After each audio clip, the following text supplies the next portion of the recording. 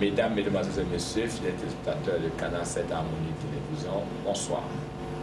Merci de vous savoir nombreux à l'écoute de ce programme AGRO-SEED, votre programme hebdomadaire de communication, d'information, de sensibilisation, d'échange et de partage autour des questions agro-silvio-pastorales. Comme tous les mardis de 19h15 à 20h30, nous n'allons pas déroger à la règle, c'est de savoir, nous allons respecter les trois grandes articulations. Le débat, quant à lui, est celui de savoir quelles sont les astuces que nous pouvons mettre en évidence pour réussir la culture du piment. Dans la rubrique documentaire, nous allons voir comment le piment se produit du champ jusqu'à la transformation, parfois même à la commercialisation. Et enfin, dans le Success Story, nous verrons comment un jeune de l'Afrique de l'Ouest a pu braver jusqu'à nous fournir du piment blanc. Quelque chose d'assez surprenant. Notez cependant que vous qui êtes à la maison, vous pouvez participer directement à l'émission en envoyant uniquement par SMS vos avis, vos questions, vos contributions ou voire même vos préoccupations, afin que nos différents invités ici présents se chargent de vous donner davantage des éclaircissements, voire même des explications. Une légère transition, nous vous revenons pour le débat.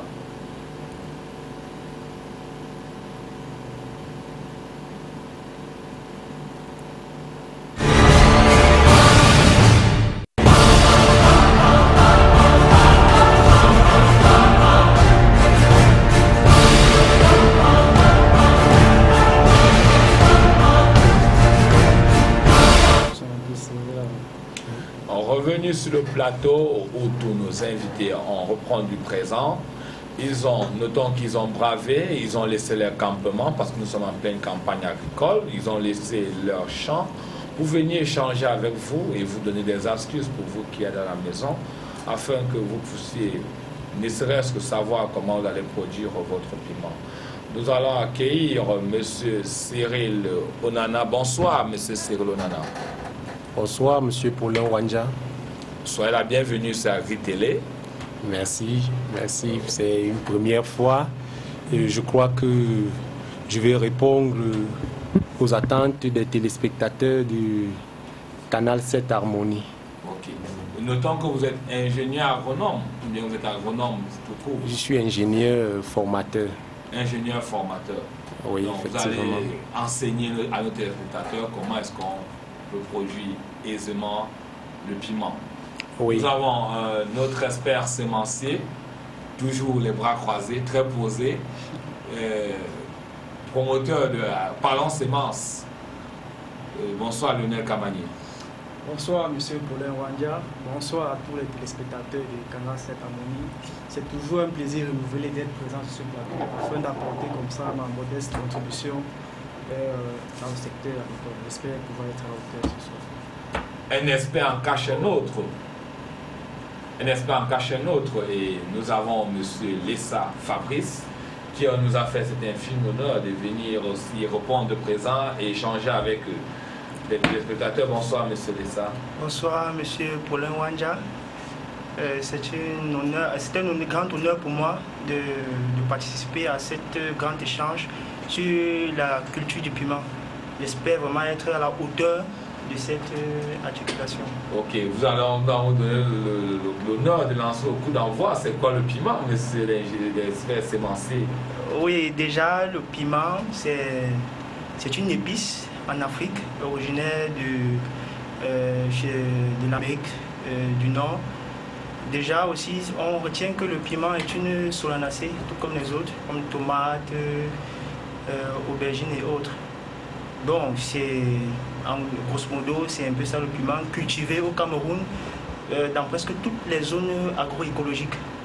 Bon, nous avons aussi des grands centres de production de piment. Ok, nous allons vous relancer.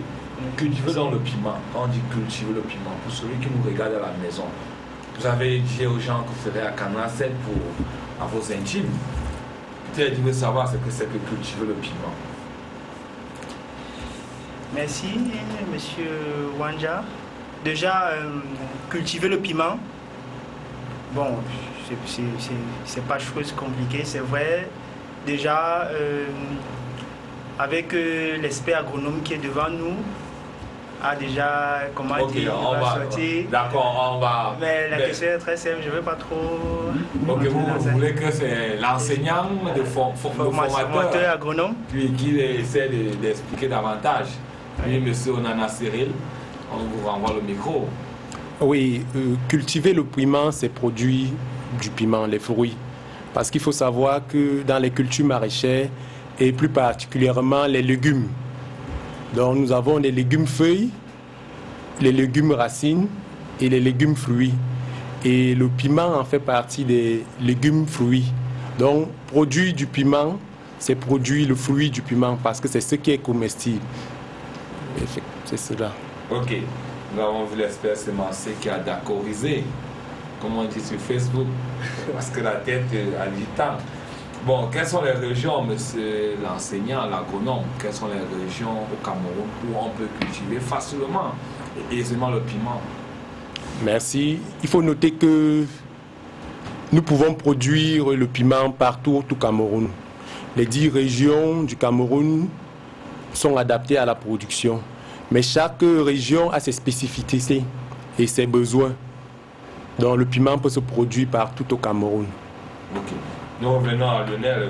Est-ce que Lionel, vous avez produit au piment, parlons semences. Donc je crois que les variétés, quelles sont les variétés qu'on peut trouver au Cameroun?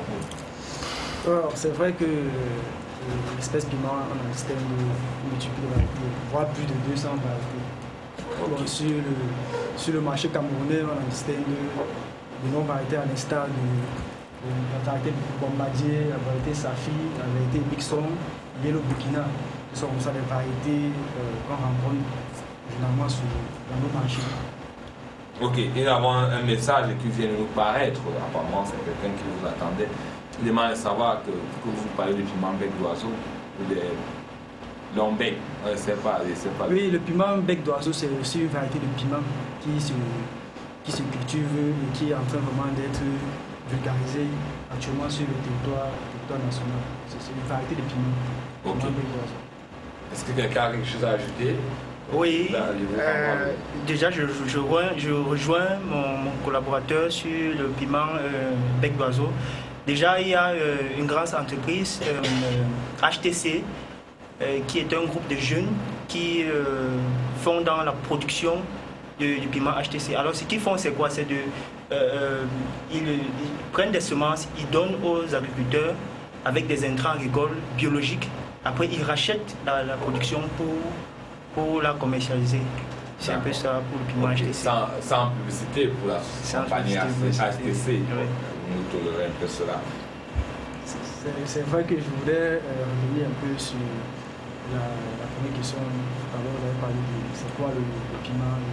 Si vous me permettez. Allez-y, alors rapidement, 2 minutes. Oui, je voulais tout simplement dire en fait que le piment, de par son origine, qui vient de la Bolivie et qui a été dispersé en Amérique, comme on a dit tantôt, par un mode de dispersion zoochorie, c'est-à-dire pas les animaux, pas les oiseaux. C'est-à-dire que c'est les oiseaux qui ont comme ça déporté les graines de piment en Bolivie pour l'Amérique tropicale. C'est un peu ça l'origine du piment. Et le piment peut être tout simplement défini comme l'histoire du piment. Oui, l'histoire du piment, c'est ça, il faut connaître, c'est important de le savoir.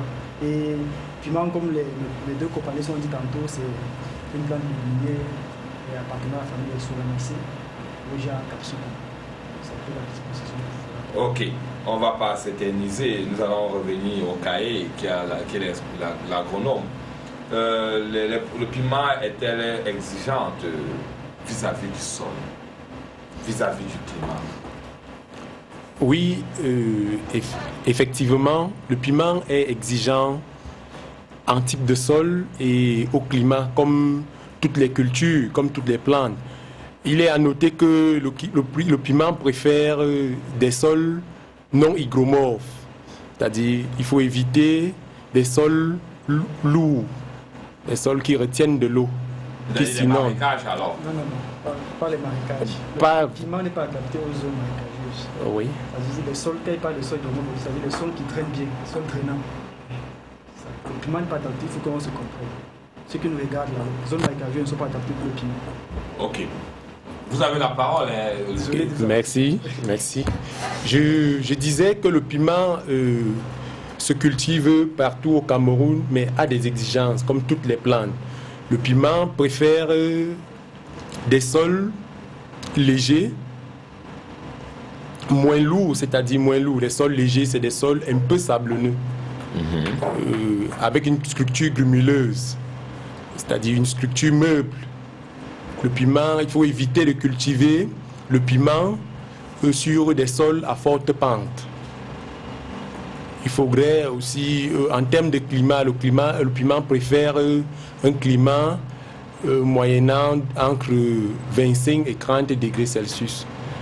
Et il faudrait cultiver aussi, le piment nécessite un apport en eau important. Donc il faut produire le piment là où nous sommes sûrs d'avoir assez d'eau, sinon avoir un point d'eau tel qu'un puits ou un forage ou encore une rivière. Donc le piment est exigeant. Ok. Je vais embrayer un peu là. Est-ce qu'on peut arroser le piment avec l'eau de Sénèque? C'est-à-dire ce qu'on appelle la camouata chez nous habituellement. Non, on ne peut pas arroser le piment avec l'eau du Sénèque. Pourquoi? Parce que l'eau de camouata, ancienne Sitinque, est une eau qui contient déjà le chlore. Or, le chlore détruit le sol. Il n'est donc pas nécessaire d'utiliser cette eau. Et on fait l'agriculture pour gagner de l'argent. S'il faudrait dépenser autant d'argent pour acheter de l'eau, je pense qu'à la fin, notre activité ne sera pas rentable. Donc, sur le plan économique, ce n'est pas important. Et sur le plan technique et scientifique, il ne faut pas cultiver le piment avec de l'eau venant des sociétés qui nous fournissent l'eau au Cameroun. D'accord, nous allons revenir à M. Lessa Fabrice sur la question de savoir quelles sont les différentes techniques recommandées dans votre structure de semences pour produire le piment, c'est-à-dire en termes de labour, de sol, en termes d'espacement des plants. Bref, on peut dire de l'ITK, si on veut, d'itinéraire technique. Oui,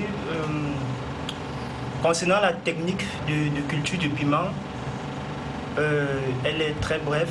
On peut passer par une pépinière, ensuite qu'on va passer en champ. La pépinière peut se faire déjà avec, en fait, pour un hectare de piment, on peut faire une pépinière d'environ 200 mètres carrés, disons 2 mètres carrés. 2 mètres carrés, okay. Oui. Avec de la paille qu'on va recouvrir les plants. Bon, on peut amender notre sol avec de la fiente de poule. Et lorsqu'on amende, on fait on fait un semis en ligne avec le doigt d'environ 2 cm de profondeur.